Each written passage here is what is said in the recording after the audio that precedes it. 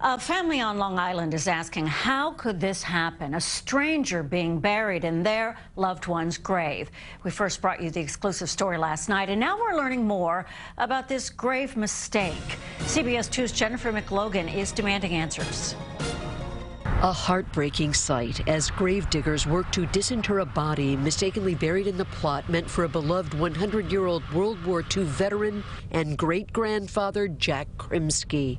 We want answers. It's horrible. We can't grieve. We can't have Shiva. We can't console one another until he's buried. We spent the day searching for answers at Beth Moses Cemetery in West Babylon. We knocked, rang doorbells, saw managers within avoiding us. I was hoping to be buzzed in, please. Absolutely not. This is private property. We're trying to find out if you have any words for the family of Jack Krimsky. This is private property. You have to leave. The funeral director from the chapel called me out and she said, they buried somebody in your father's grave. We can't do the funeral.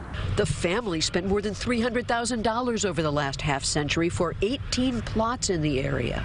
He was a wonderful man, and because he was supposed to have military honors. Who is accountable? We next tried the phone.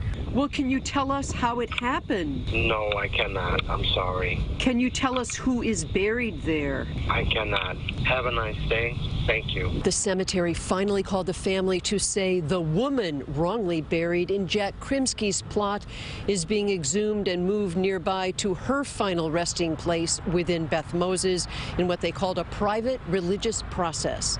Suffolk's Health Department explained it does not need to be present for the plot transfer because it is within cemetery grounds, but Beth Moses is obligated to alert the state to its error.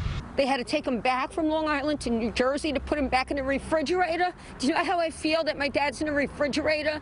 Dozens of family members flew in for a funeral now delayed by days, religious upheaval for a grieving family, and an Army Corps sergeant who deserved honor.